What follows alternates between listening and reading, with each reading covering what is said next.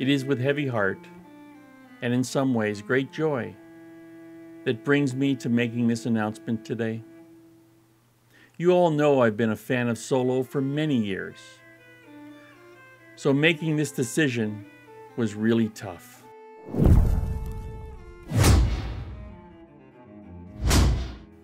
Hi, I'm Peter, and I am the Basic Pilot. The time has finally come. I've been dreading this for quite a while. I told myself I have to be positive, but after much anguish and soul searching, we have decided to open source the Blue Thunder mod. I know this will catch some of you by surprise, and I'm sorry for that. What does it mean to our loyal customer base who already have it installed? Absolutely nothing.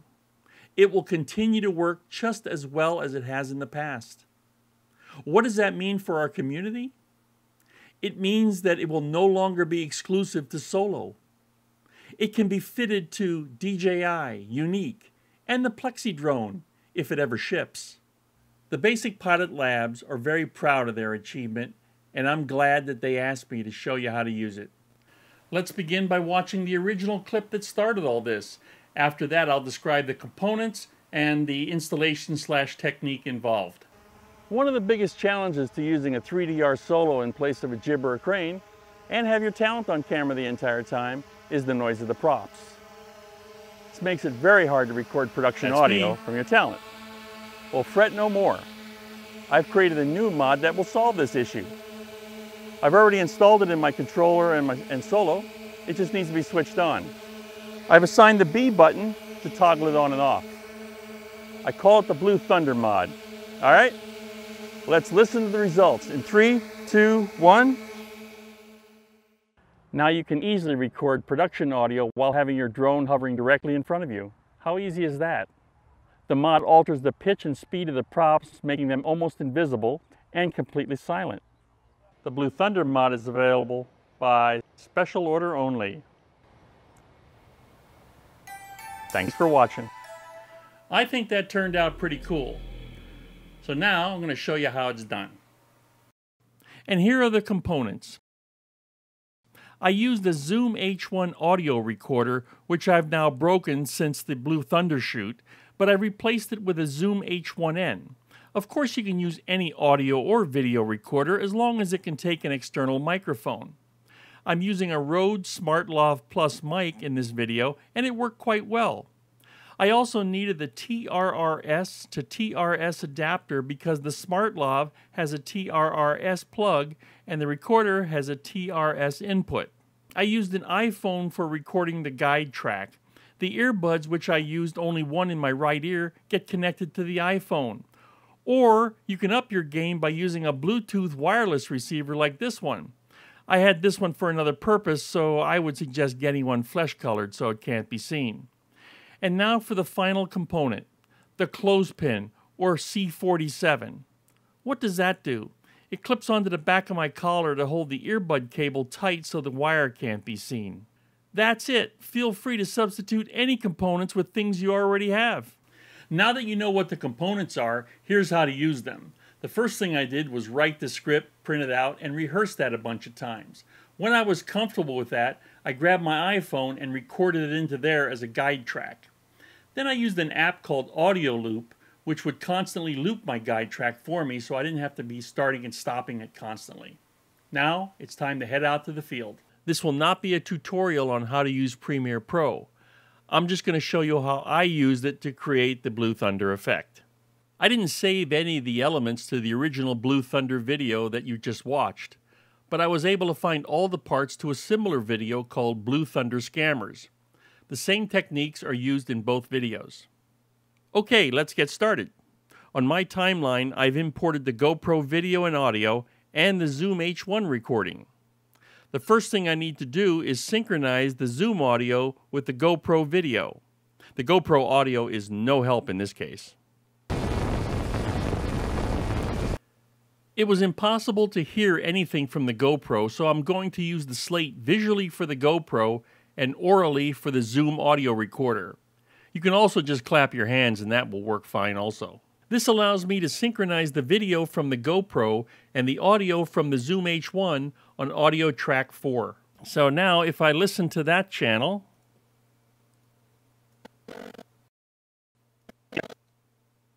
ready marker? Okay, that's out of, as you can see, it's out of sync. I'm talking at the wrong time and the clap is at the wrong point. So all I gotta do is back up to where the clap happens. Right there. I'm gonna select the Zoom audio and use Alt and the right and left cursor keys to move the track one frame at a time. So I've got it roughly lined up with my indicator here. Let me see if I can get that a little tighter there. Yeah, that looks exactly lined up now. So if I were to play that. Ready marker? As you can see, it's now in sync. Okay, I'm checking in my pocket. That's the Zoom H1 right here. So that's recording the Rode SmartLav Plus mic that I'm wearing. I just wanted to make sure it's been recording.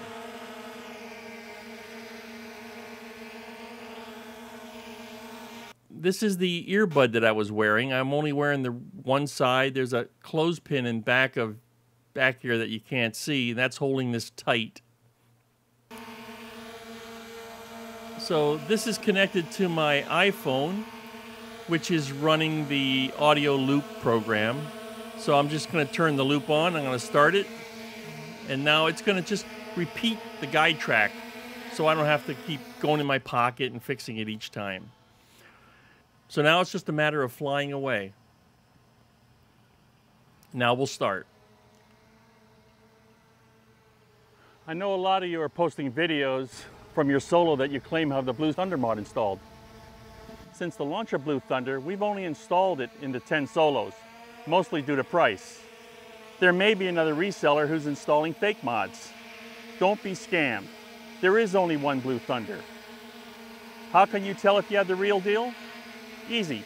Just hover your Solo about 5 feet away and switch it on like this.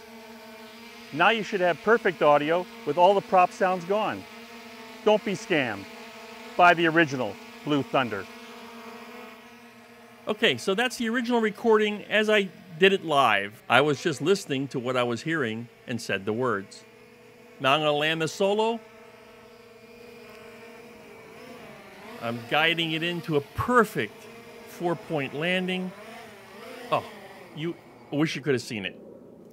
I'm still recording the Rode SmartLav Plus lapel mic into the Zoom H1. I try to do it as close to landing as possible so there's not a major presence change. I know a lot of you are posting videos from your Solo that you say have the Blue Thunder mod installed. There's a guy operating a chainsaw now in back of me, but I don't care about this part. Mod into 10 Solos, mostly due to price. There may be another reseller who's installing fake mods. Don't be scammed. There is only one Blue Thunder. How can you tell if you have the real deal? Easy. Just hover your Solo about 5 feet away and switch it on like this. Now you should have perfect audio with all the prop sounds gone. Don't be scammed. Buy the original Blue Thunder. I inserted this section of audio where it says, "Don't be scammed," on the second audio channel. Now I'm going to turn this off and let you hear the original.